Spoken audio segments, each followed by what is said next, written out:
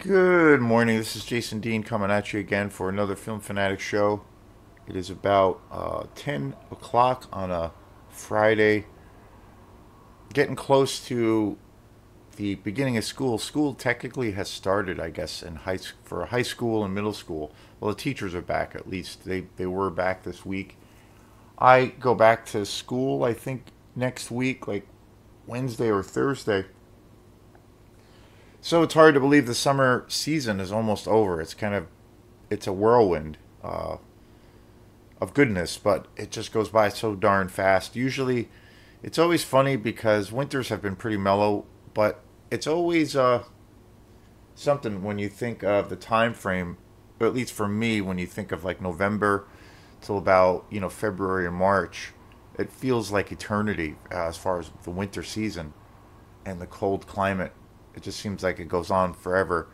But here in the summer, it's like it's beautiful. This summer was really beautiful. We still got some more time, and I hope it stays this way for a while. But it's definitely cooling off at night. Starting to see the leaves change color, and also, but it feels like from late May to about late August, it just goes by like literally at a blink of an eye. But you get it while you can get it. It's my favorite season. It's try to enjoy it as much as I can. So try to be outside as much as I can. One of the cool things too about the work that I do, I play in various bands and things like that. A lot of our gigs and things, most of them, pretty much all of them, are outside. So that's one thing I really love about the summer season. A lot of musicians I know hate playing outside, but I actually really enjoy it a lot. And it's another way to be out in the elements. So I spend a lot of time. I spent probably more time outside this year than I did before in past years because where I work too, I work at the Montessori school. I help run the summer camps there, so we spend the whole day outside there too. So get to really enjoy the weather. But anyway, today's video is on. Well, this is going to be a very different thing. I've never done really a review on. I've never done more than one review, essentially on a movie that I've done. Coverage of a movie that I've done before, especially around a movie that I've had a lot of negative things around, and also a movie that I saw in the theater. And I did a review on Alien Romulus about I saw it about a week ago. I went up with my good friend Mike. We went to the IMAX theater in Saco, Maine, which is an amazing facility. The actual event and going there was super fun. My friend Mike is a real big movie fan like I am. We're both pretty big nerds. We have a lot of the same interests and tastes. We're both really into science fiction and horror. So the experience was great. I had only been to an IMAX theater once before, and Mike had never been to an IMAX theater. So from that standpoint, it was really, really great. But I came away from the actual movie a lot of mixed feelings about it. And it's been a week since I've seen it. And I did a show, again, like I said, about a week ago where I talked about Romulus. It was, I believe I did the video the day after I saw it. And I saw it on a Thursday night. We got home really late, but the next morning, I got up and I did a show on it. A lot of the times, it's good to process a movie and to kind of think about it. And usually there are those situations where you see a movie at first and you automatically are, just sucked into it, and you're loving it. You're loving life, you're loving the film, you're loving the experience. And then you might have that weird experience too, where that happens, but then it kind of wanes, and things become kind of forgettable. Sometimes you just love the movie right away, and you fall in love with the entire experience, and it stays with you. Or it's that situation where you want to keep talking about it. You keep thinking about the movie, and it really, kind of unpacks a lot of different emotions or feelings about that particular film. Some films are obviously they have lots of layers to them, so they're you're unpacking a lot of different things, and a lot of the times movies like that require I love movies where you can always go back to them, especially if it's a movie you love, and you can get something new out of it, or it will still always have that impact. You know, and most 99% of the movies that I talk about on this channel are movies that I feel are pretty in step with that kind of experience. And then you might have an experience where you see a movie and you just everything falls flat for you, and you just it's it's uh, it's hard to get through, and you just know that the experience isn't good. And so I always feel like when you do well, when it comes to this, when it comes to making videos about a particular film, I always feel it's good to like have the film experience, whether it's at a theater or at home, and check out the movie and see how it, you know, how it settles, how it sits with you in a couple of days.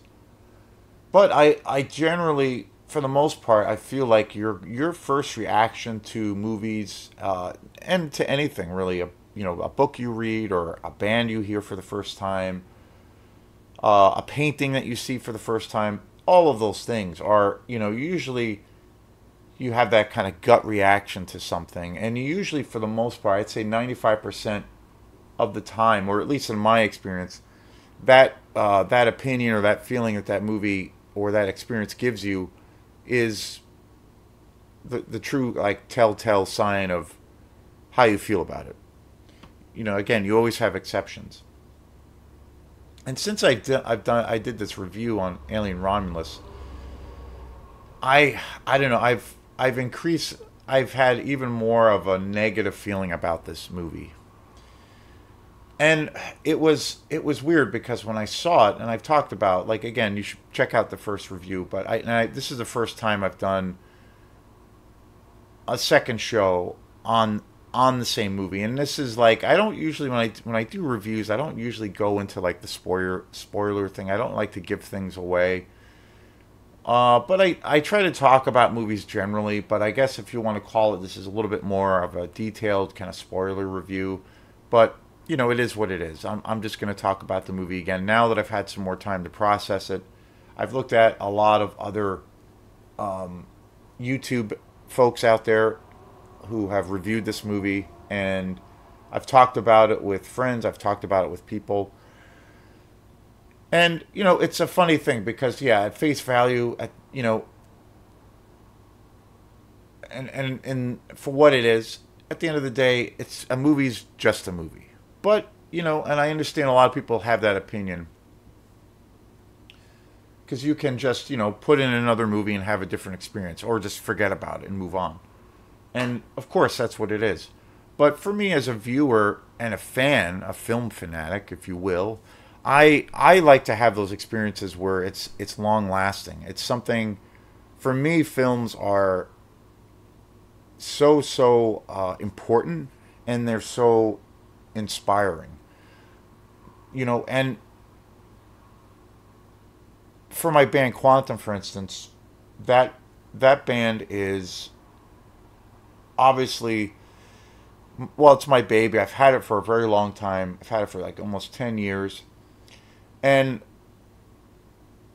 that movie is really, I should say, that band Quantum is greatly inspired by films. And so it's for me it's unique because it's, I don't know, it's not a traditional thing. It's not like a traditional band, I guess, if you will. Whereas most bands and artists out there are, they'll say, oh, we're inspired by this artist or by these bands. These are our influences. And for me, I have those musical inspirations, obviously, but for me, it's like it's film is the main thing, you know, and that involves everything that it entails with film. You know, the cinematography, the pacing of a film. I write a lot of tunes. Most of the tunes that I write in my band Quantum are very influenced by just say the kind of the pacing of a film, the delivery. I I love a lot of films that have a very slow start. I like the slow burn kind of thing. Even though I do love, you know, the real kind of brutal films that go, you know, particularly around slasher films that go for the jugular right away. But I typically like the slow burn films. But like pacing and the work behind characterization, fleshing out characters, all of those things, like the small little details, but at a slow pace to where you, hopefully as a viewer, you know, you get pulled into it. So just that alone, along with many other facets, I'm really influenced by as far as how I approach a tune or write a song or how I layer a tune.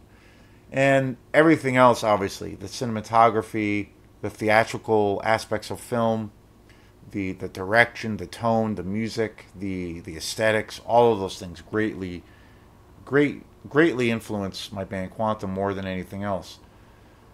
So, and you know, I there's a lot of films and directors that even outside of the musical context with my band Quantum, I find to be really inspiring. You know, just kind of like personal heroes, if you will. You know, I look at guys like Stanley Kubrick or you know Herschel Gordon Lewis, kind of just being personal heroes for me. You know, it it gives me fuel every time. It's a well I love to go back to, and I'm inspired by that. So for me, film is, and I feel like film is the hardest art form, the most complex art form that there is, and I feel it's the ultimate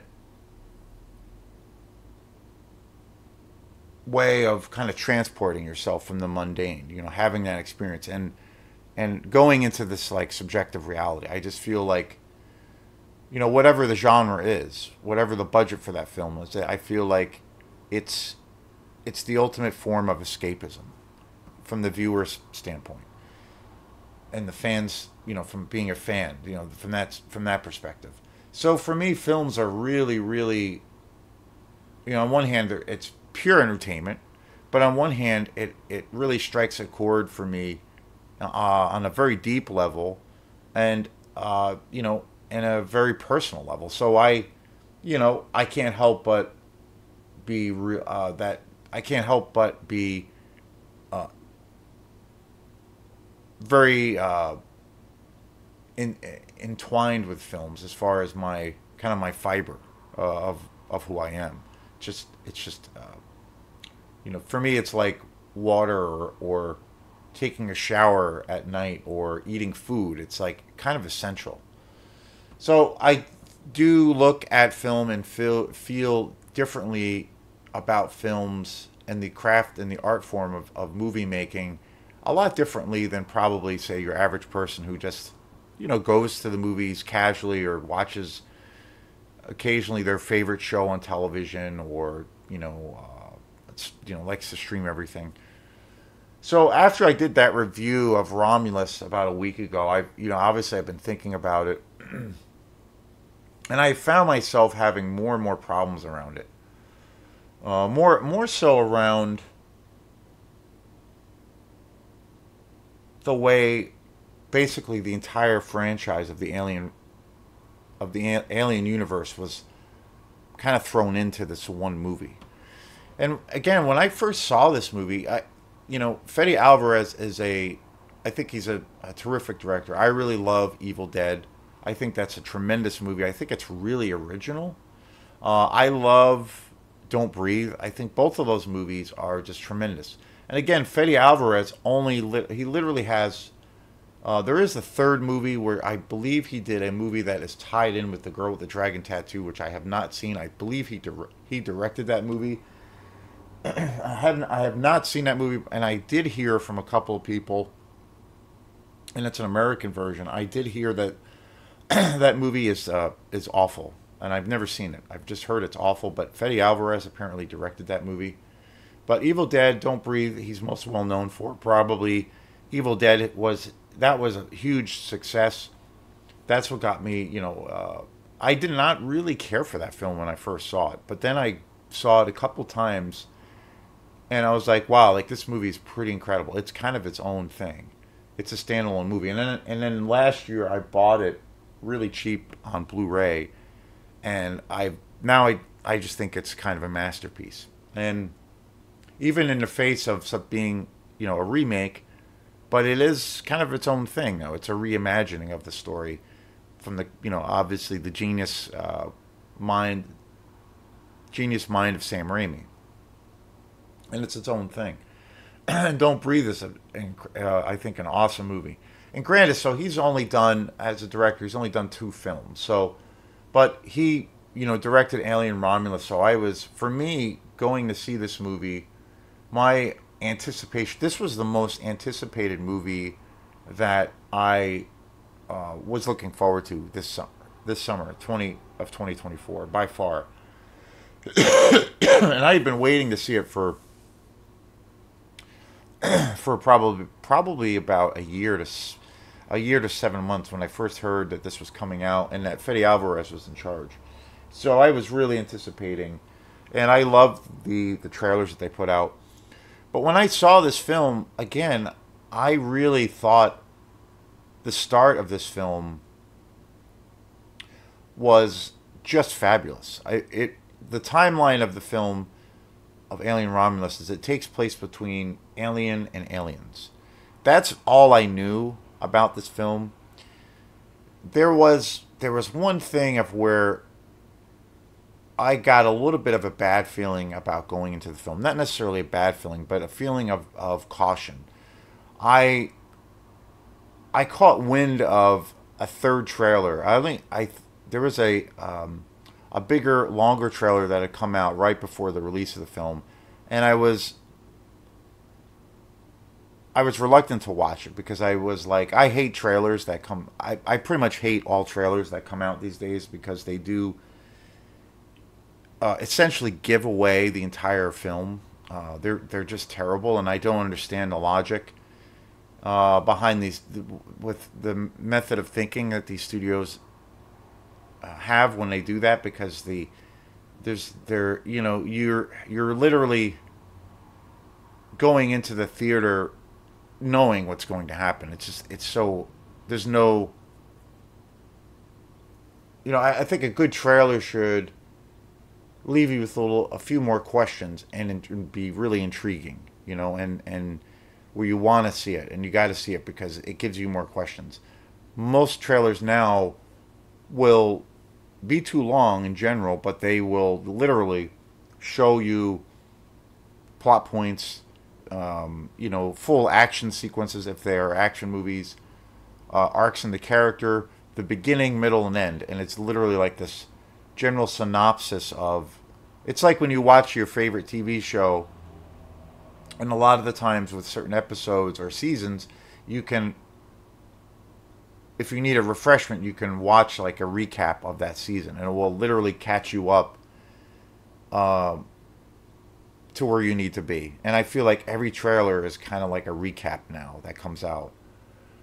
So I did watch the third trailer, and I was a little bit turned off by the trailer for Romulus, only because it really gave away at least the setup for the movie. And I was like, oh, that's like, my first reaction was like, this looks really great, it looks fantastic, but to me it's starting to sound just like the plot behind Fede Alvarez's last movie, Don't Breathe, where it's essentially about this group of kids, these young 20-something kids that are really in a emotionally and financially and their environment, wherever they, where they're living, they're in a really, really bad place, and they're really, really desperate to change their situation.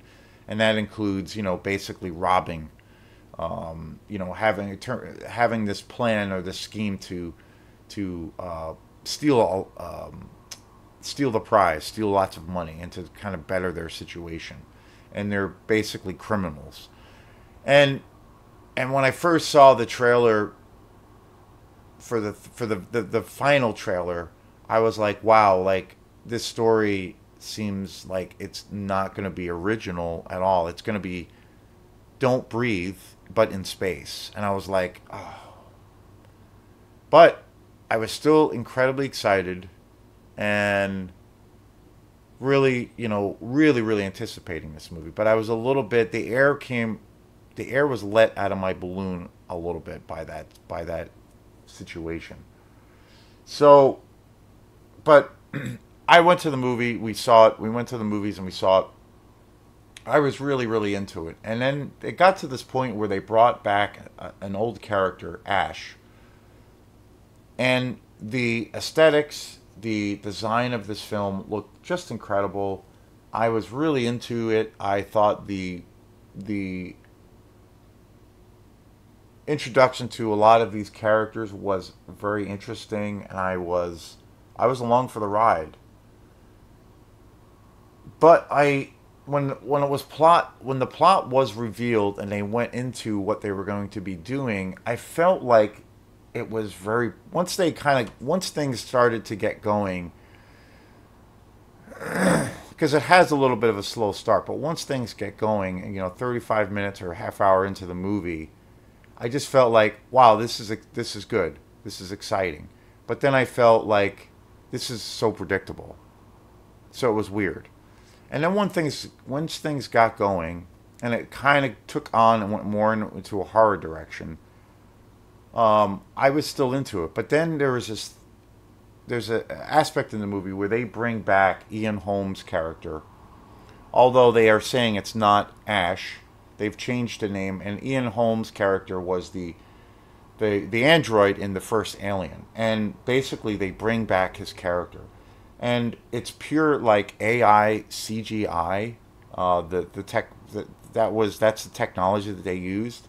And everything up until that point was really great because it was all Fede Alvarez did a great job with like kind of replicating the feel, while putting you back in that universe, but giving you a little bit of a different thing. The plot was, I felt it could have been a little bit more interesting, and I wish it was more original and it wasn't the same thing as Don't Breathe.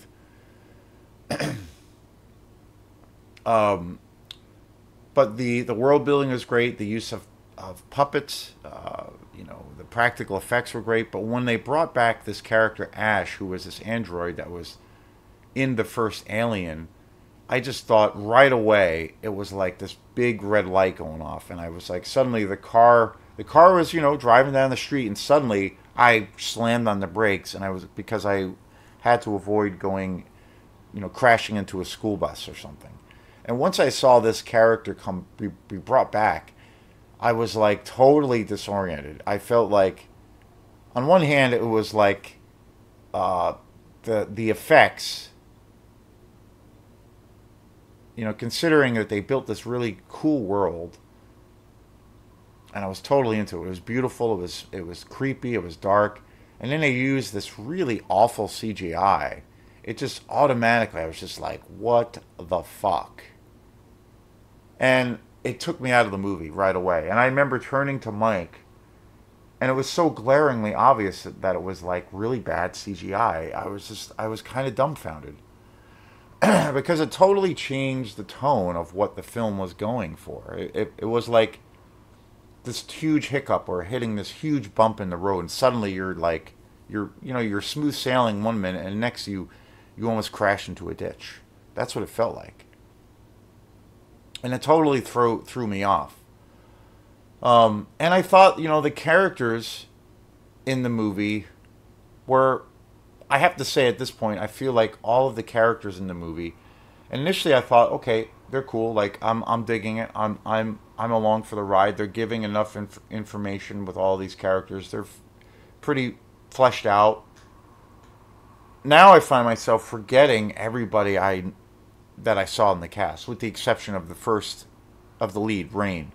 She's pretty good, and the android character, the new android character that they bring into the story.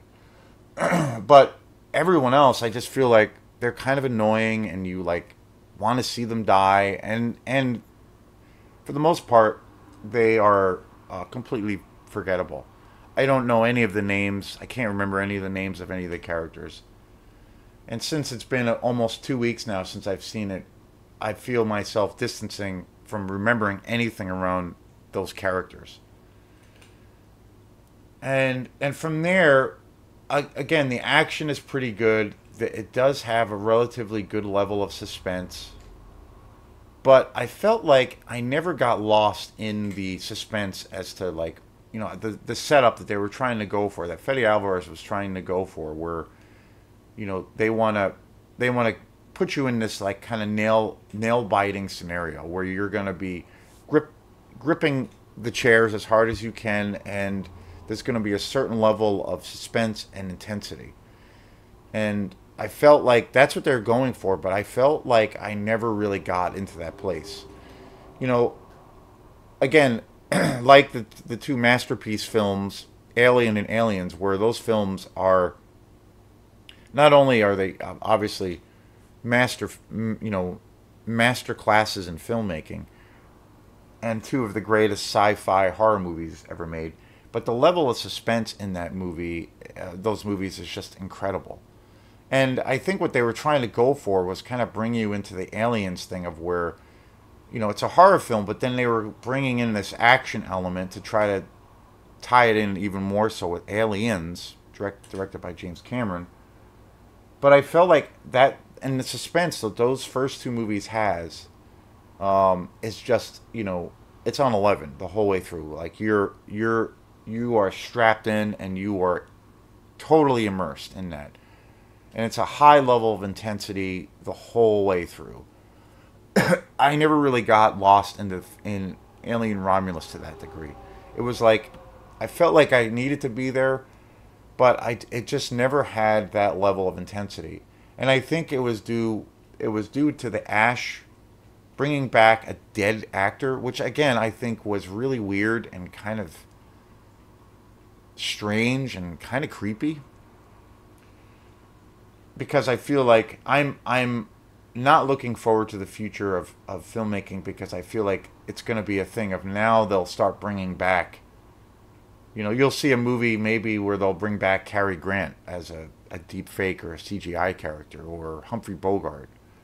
I mean, where it's just like kind of void of any human quality, and it's just kind of this dystopian, further evidence of this dystopia that we're living in. And it's just like, oh my God, where's the humanity, And it's just kind of gross. And I just felt that way when I saw Ash's character. And I never got lost in the suspense of the film. I never really got invested in it. And I think it was a lot to do with just, well, the characters are okay.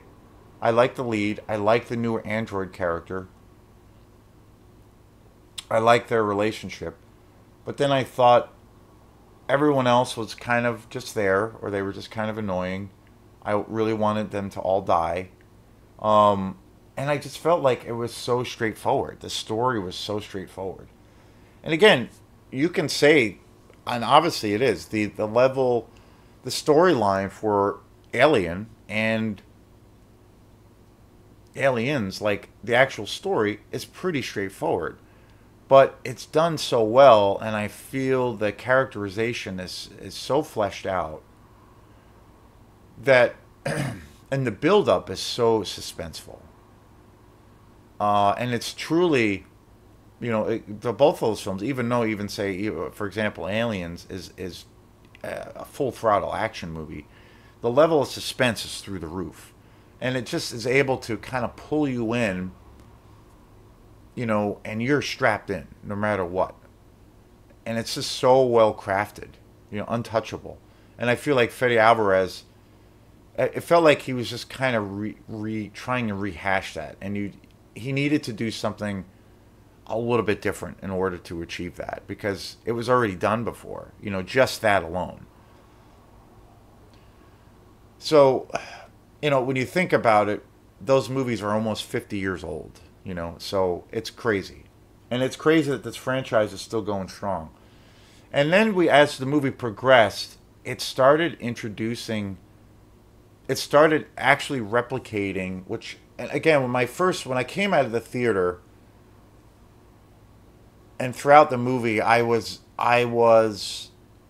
confused. I had a feeling of like, initially I'm into it. I was like, this is great. I'm digging this.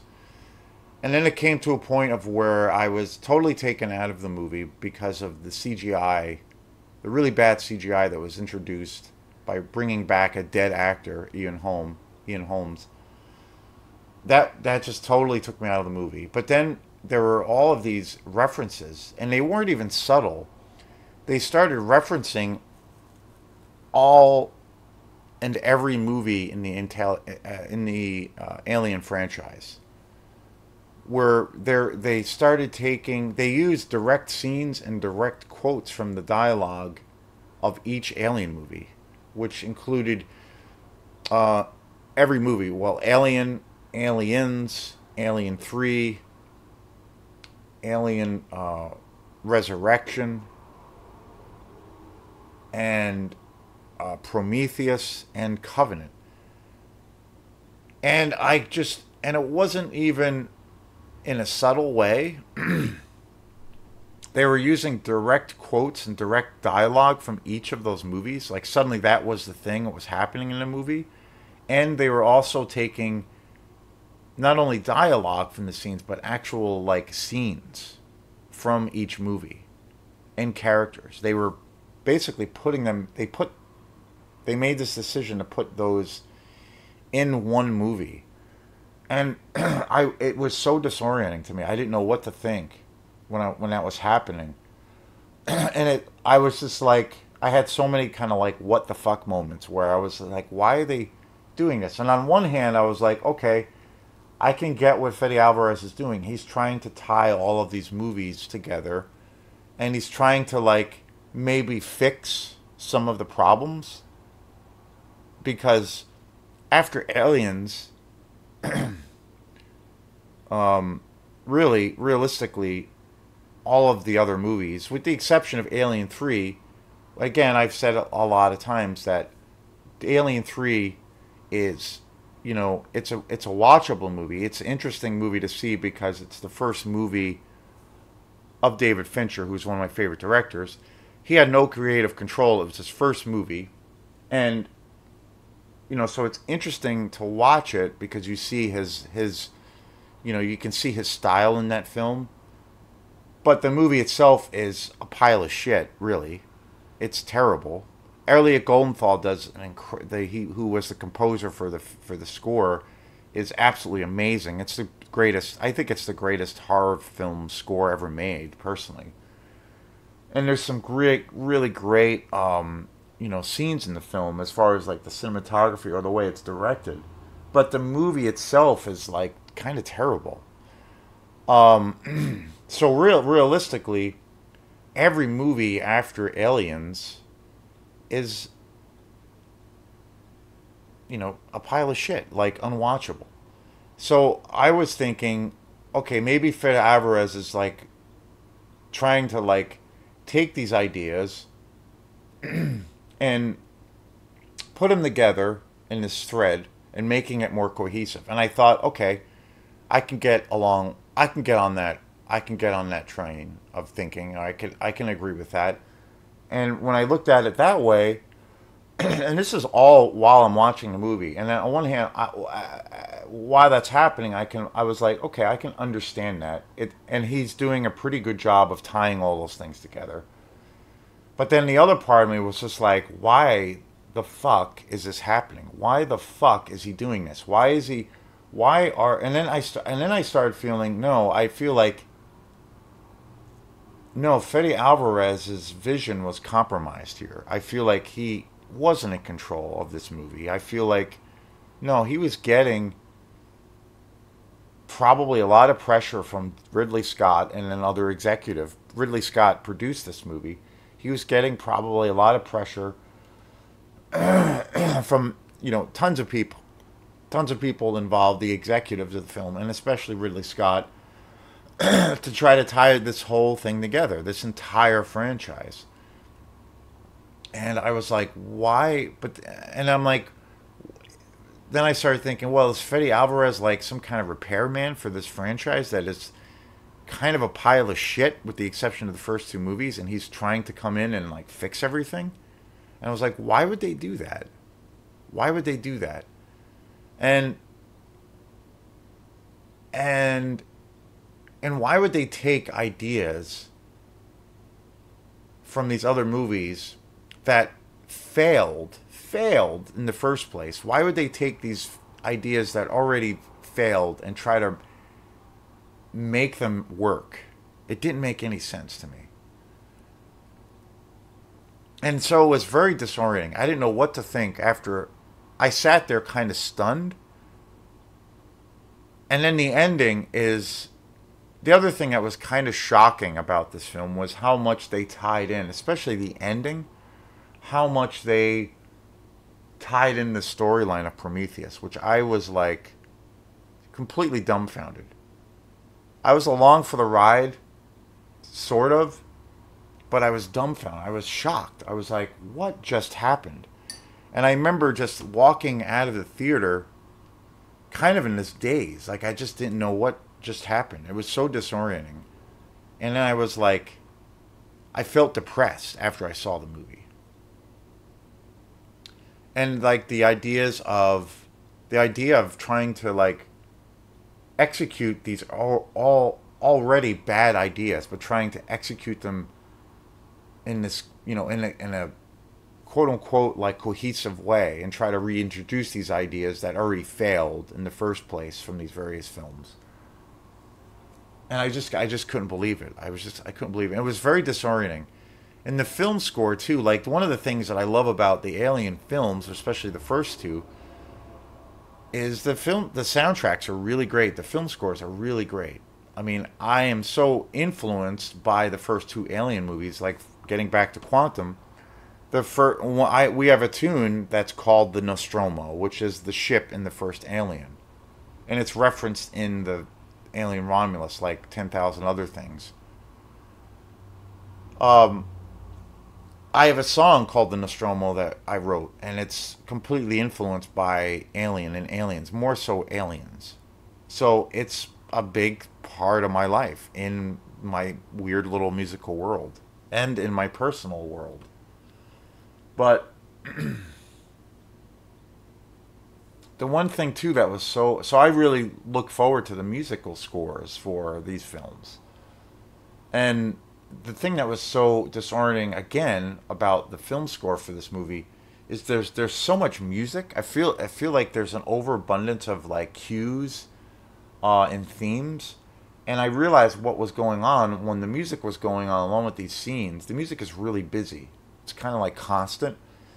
They're actually like throughout the entire movie, along with like taking dialogue from each of these films and then also taking actual scenes from these various films. They also take the themes, the music cues and the themes of each of these films, and also throw them in to the film. So it's like I felt at the end of it, it's so disorienting and it's kind of exhausting. And when it got to the scene of where they were going into reintroducing the whole Prometheus thing, and they had, which is just such a terrible movie. I mean, people keep, I get sick and tired of people trying to say, oh, it's like, it's actually a really good movie and you need to like give it a second chance. And it's like, yeah, on one hand, you could say Ridley Scott took a chance and tried to reintroduce new ideas. But the movie, come on, people, like, come on. The movie is so illogical and so poorly executed. It's just, and it has nothing to do. It's a train wreck of a movie, and I'm just like, come on, people, stop trying to like paint this bad movie, into this thing of, well, it's actually good. People need to give it a chance. Come on, it's just, people are just so full of shit. I'm sorry, and I just like, come on, just call a spade for Christ's sakes. Ridley Scott has not made a good movie, I don't think, since Gladiator, and that was like 40 years ago. And it's like, stop. Yeah, Ridley Scott, was at one time a really great director. I mean, The Duelist, Blade Runner, Alien. I mean, he's made some incredible films, but those films were fucking decades ago. Stop putting him on this pedestal that he's some like god and that he's still this visionary director. His days have been over as a director for many years, but yet he still has this clout. He has all of this money. And, time will tell, because I don't think many people are going to remember a lot of his films compared to his other films and in his legacy, and time will show that. But anyway, I was really, when they got to the scene of Prometheus and they played, the theme was actually used of Prometheus in the movie, I was just like, you got to be kidding me. You got to be kidding me. And so, since it's been a week since I've seen this movie, I've gone through a whole kinds of things, a whole gamut of emotions. On one part, I went from like being baffled and so disoriented to being kind of sad and depressed about the film and the film experience. And then after that, I went into the space of where I have just felt really angry about it and really let down, and just like thinking, wow, they think people are just idiots that go to the movies. And I was like, well, and then at one point I was like, earlier on in the week, I was like, no, I should just give it a chance. I should go see it again. And I need to see this movie again to rethink my, to see if it hits me differently.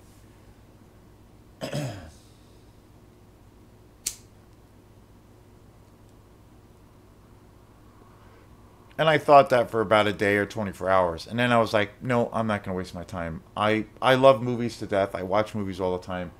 There are so many other movies, so many more other experiences that I would rather have than to do this again. So I was like, no, at some point I'm sure I'll see it again, but fuck it. I'm not going to see it. So, yeah, this is, I guess, a more in-depth review of this movie. And I can't get over people like